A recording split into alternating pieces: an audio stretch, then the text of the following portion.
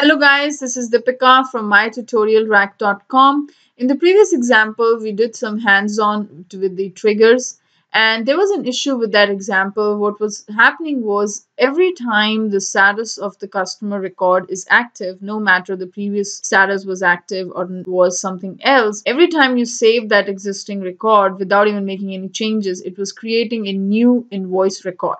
We don't want to do that. We wanted to make sure that it creates an invoice record whenever the customer status changes to active from a non-active status. Means if there was the previous status of the customer was pending and you changed it to active, in that case, I would like to create an invoice record.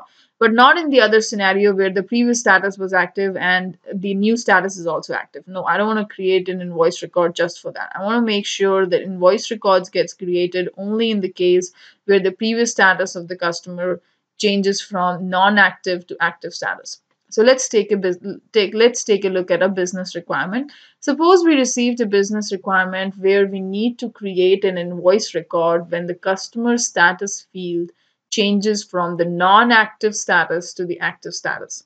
So for this example also, I will create a trigger on this Apex customer object. So let's go ahead and do that. So we go back here and go to the customers. So let me show you what is the problem with this. If you go to the test 10, let's say, and the status right now is empty here and there is only one invoice. So let's go ahead and change the status to active. So this is fine because in this case, I would like to create the invoice record because the status is changed from a non-active status to active status. So if you hit the save button, the trigger will get fired, the existing trigger, and it will create a second invoice, which is this invoice number 27. But the thing is, if I go ahead and edit this record and just click on the save button, the trigger will get fired again because for trigger, it's considered it as an update operation and it will fire the trigger and it will find out that, okay, the customer status is active because in the previous trigger, we are not checking the previous status of the trigger of the customer record. We are only looking at the current status. And since it is active, what will it do is it will go ahead and create a new invoice record. So every time you just keep up saving the same record again and again, it will, without even making any changes, it will go ahead and create a next invoice for you. But we don't want to do that. We only wanted the situation, or we only wanted the scenario where the customer status was non-active and we changed it to active. In those situations only, I would like to create a new invoice record. So first we're going to do is we're going to go back to the setup and delete the existing trigger that we have. So we're going to go back to this customer trigger and we are going to go ahead and delete this because we are going to go ahead and create a better version of the trigger. So how I'm going to do is I'm going to go here and type in objects. And for this example, we are going to go ahead and use another context variable called trigger.oldMap. We've already learned about the trigger.oldMap, but if you forgot, I just want to give you a quick recap of it. It's a map which will store the key as the record ID and the value as the old record values. So it will have the information of the old records as well as it is a map. So it will have the ID as the key and the value would be the old record values. So we're going to go ahead and use the trigger.oldMap. So we will need this to see what was the previous status of the customer record and what is the new status of the customer record. If the previous status was non-active and if the new status is active, in that case only I will go ahead and create an invoice record. So go to the setup. Click on the objects here, click on the build create objects, go ahead and click here and then go ahead and click on the customer object here. And now if you scroll down on this page, you will see that there is no trigger because we deleted it.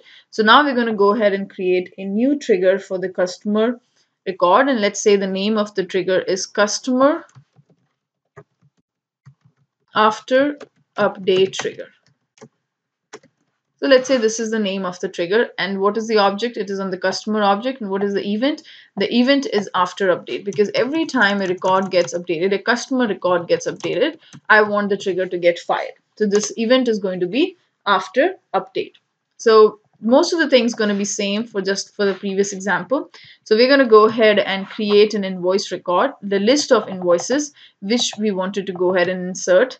So list, we're going to go ahead and create the list of the invoice records and the name of the list is, let's say, invoice list is equals to new of the. So this is an empty list right now because we have not added any invoice records. So now what we're going to do is we're going to go ahead and loop through all the records which are updated in this particular context. So whichever the customer records got updated, we're going to go ahead and loop through each of those customer records. So we're going to go ahead and loop through the customer records here. So we're going to go ahead and say trigger dot of new. So whichever records got updated, we're going to go ahead and take a look at that. Now, the condition is the main thing here. We are going to check for two things. If the current status, or we can say the new status, is active, and we will also make sure the previous status is non-active. This is what we're going to make sure. If the previous status is active, and if the previous status is non-active and the current status is active. So how we're going to check?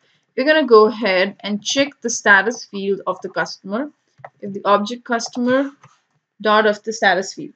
So we can always fetch the API field name. So we're going to go ahead and fetch the status API field name and check if the status is equals to active. And another thing we need to make sure, there is an and clause here, means both the conditions should be true. So trigger, we're going to go ahead and use this old map context variable, trigger.oldMap, and we will go ahead and fetch the customer ID. And we'll look for the status of that particular, the previous status of the customer. And if the previous status, so we're going to go ahead and check go back here. If the previous status is not equals to active. So we can go ahead and see if the previous status is not equals to active. Then what I'm going to do here in this case, I'm going to go ahead and create an invoice record. So if the previous status is not active and the current status is active, that means there is an update happened from a non-active status to the active status. So now what we're going to do is we're going to go ahead and create a invoice record. So let's say the name of the invoice is obj invoice. We're going to go ahead and create the invoice record here. And first thing we're going to go ahead and do is we're going to go ahead and set the status of this record. So let's say the status of the invoice is, let's say, pending. I'm not talking about the status of the customer. I'm talking about the status of the invoice record. It will be pending here. And let's say we also go ahead and set the customer to be this customer, because we are creating the invoice for this particular customer. So we're going to go ahead and set up the customer information as well. So that is going to be equals to apex customer __ C is equals to this particular customer's ID, because we are creating the invoice for this customer. And then I would also like to go ahead and get the description of the field also to be set up. So I'm going to go ahead and look at the view field section, and I will get the customer description of the invoice also to be set. So let's say the invoice status would be equals to trigger created the invoice. So this is what the description will get updated. So now we have instantiated the invoice object, and now what we're going to do is we're going to go ahead and add this invoice object to the list, same like we did in the previous example.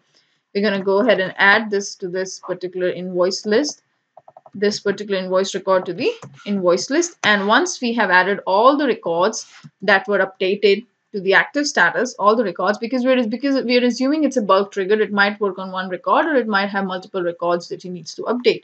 So no matter what, we're going to go ahead and assume it's a bulk trigger. So that's why I have created a list here.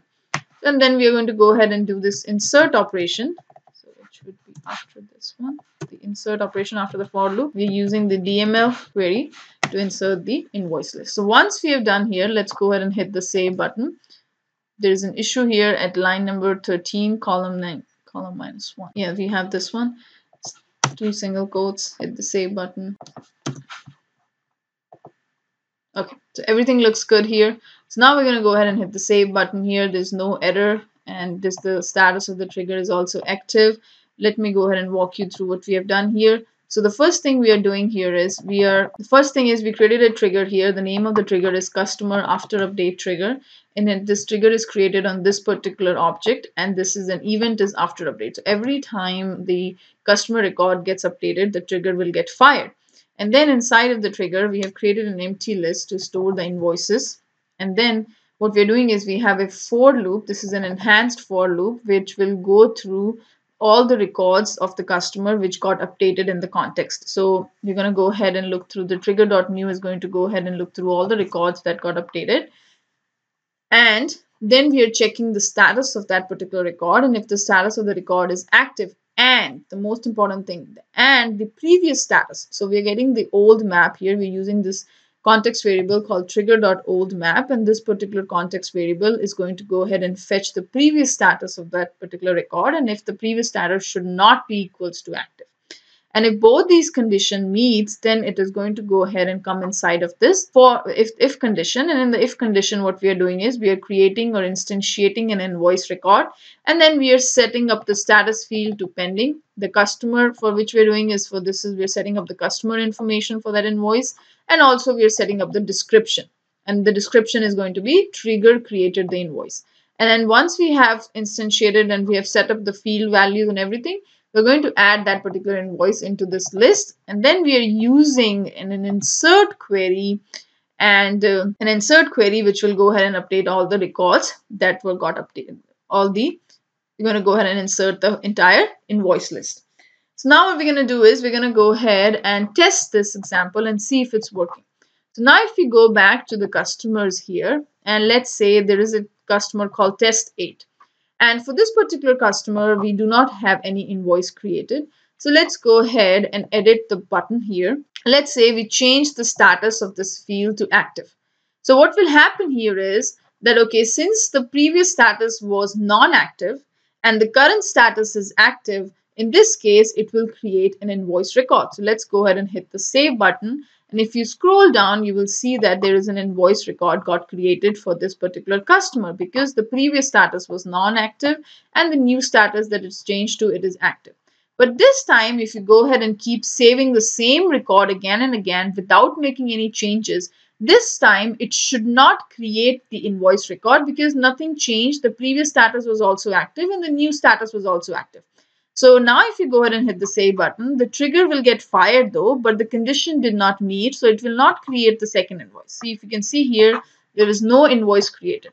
But if you go ahead and change the status from active to, let's say, pending. So in this case, the previous status was active and the new status is pending. So in this case also, it's not going to create the invoice record because the condition did not meet. The condition has to be the final status the record is should be active, and the previous status should be non-active. In that case only it will create the invoice record. So in this scenario also it will not create the invoice record. But now if you go back and scroll down, you will see there is no invoice record got created. But another thing is, if you edit this record now, and now if you change the status from pending to active, this time it's going to go ahead and create an invoice record because the previous status in this case was pending and the new status is active. So hit the save button here. So now you will see a second invoice will also get created. So this thinks that this is probably the right way of doing the trigger. We have successfully created a trigger which creates the invoice record every time the customer status is changed to active. So let's say we wanted to make sure the customer status was inactive in the previous state and the new state is active. So whenever the status changed from inactive to active, in that situation only I would like to create an invoice. So the new requirement is, let's say, right now, anytime the status changes to active, no matter it's from pending status to active or paid status to active or unpaid to active or inactive to active, no matter if the previous status was non-active and the new status is active, in that case, it created an invoice record. But let's say we wanted to make sure that it only creates an invoice record whenever the previous status was inactive and the new status is active. And only in that scenario, I would like it to create an invoice record. So how will I do it? So I will go back here and change this particular trigger, and I'll say that the previous trigger should equals to inactive. So what will I do is I'm going to go ahead and edit this particular trigger here.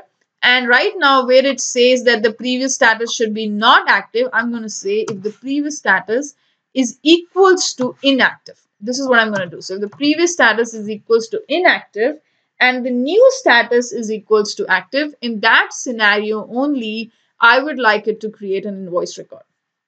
So if the previous status was pending and the new status is active, the trigger will get fired, but it will not create an invoice record because it does not meet the if condition. So look at this if condition very carefully.